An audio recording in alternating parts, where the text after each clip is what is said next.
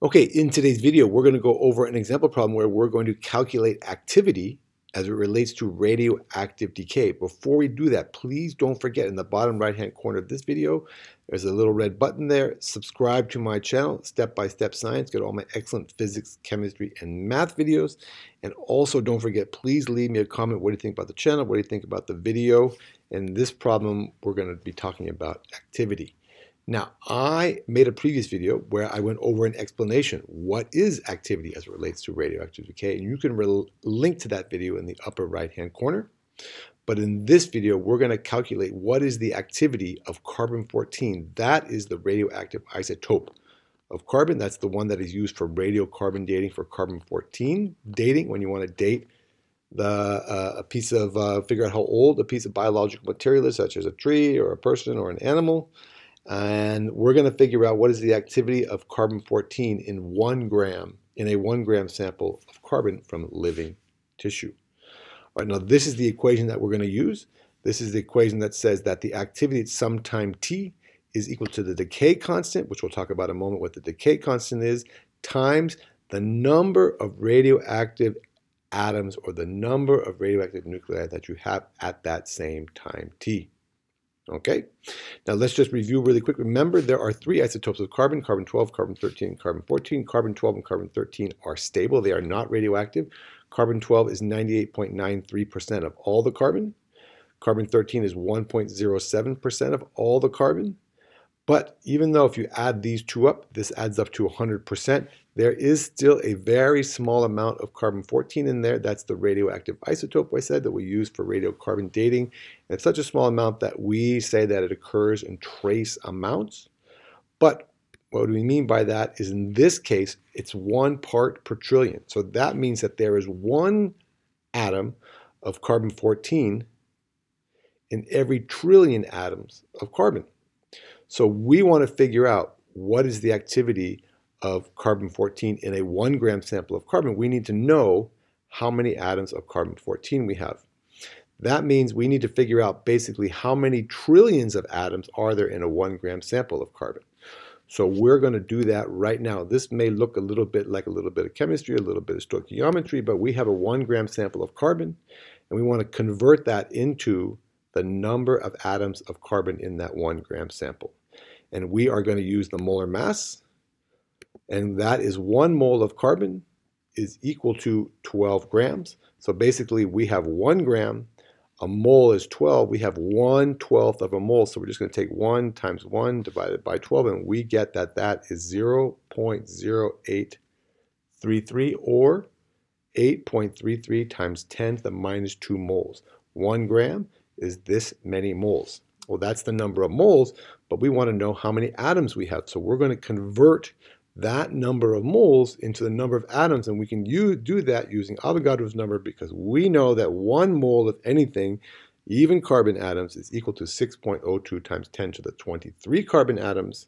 So we're going to multiply this value times this value divided by 1, the way however you want to think about it, and that means that in a 1 gram sample of carbon, there are 5.02 times 10 to the 22 atoms of carbon. That's not the carbon-14, that's of all the carbon isotopes, the 12, the 13, and the 14. And we know that carbon-14 occurs as 1 per trillion. So we can figure out how many trillions we have, and then we'll know how many carbon-14 atoms we have. So we're going to simply divide this basically into a number of trillions, and we're going to do that by dividing by 1 trillion. So we have 5.02 times 10 to the 22 atoms. We know that there's 1 atom of carbon-14 per trillion. So when we divide that, we come up with that NT, or the number of carbon-14 atoms in 1 gram of carbon, is 5.02 times 10 to the 10th atoms of carbon-14. Okay, that's our NT. Now we have the NT, the number of radioactive nuclei that we have, but we don't have the decay constant. The decay constant is simply calculated as the natural log of 2 divided by the half-life of the radioactive isotope.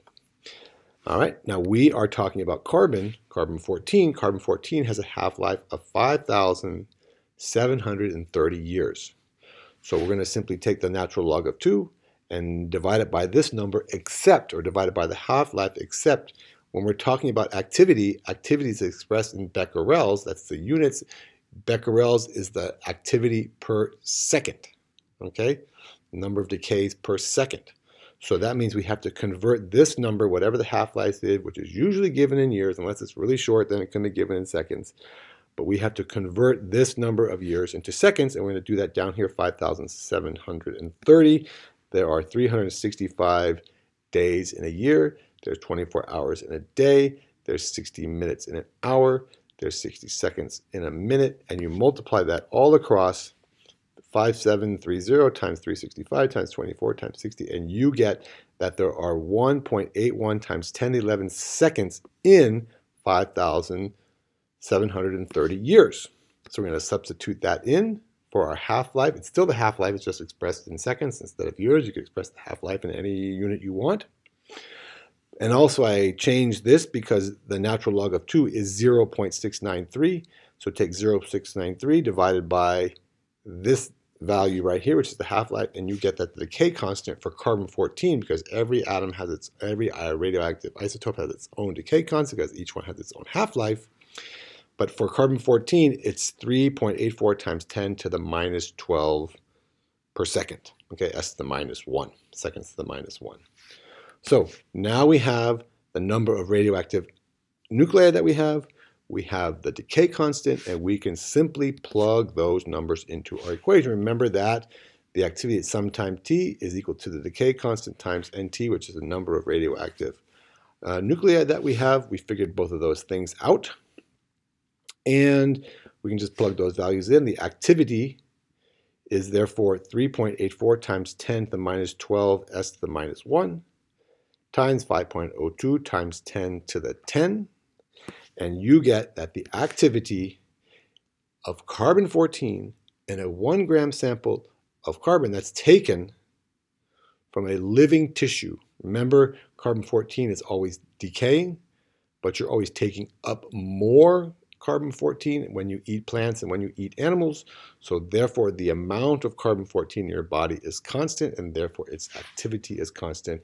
And that would be 0.193 becquerels, or 0.193 decays per second. All right, that's just for a 1 gram sample. If you have more, then the activity would be more. If you have less, then the activity would be less. So for example, if you had a kilogram of carbon, okay, then it would be 1,000 times more, because you have 1,000 times more carbon, so then they have 1,000 more activity. It would just be 193 becquerels, or 193 decays per second. Okay, so there you go. There is a quick example for calculating activity. That's a common problem that you have to do when you're talking about radiocarbon dating. We'll do a future video when we go through everything you need to know about radiocarbon dating. Thank you very much for watching. I hope you found that video helpful. If you did, please do all the following 4 things. Subscribe to my channel, get all my excellent physics, chemistry, and math videos. Please leave me a comment in the comment section below. Let me know what you thought, and give me a thumbs up. And don't forget, sharing is caring. Share this video with all of your friends. Show them just how much you care. Thank you very much for watching. We'll see you in the next video.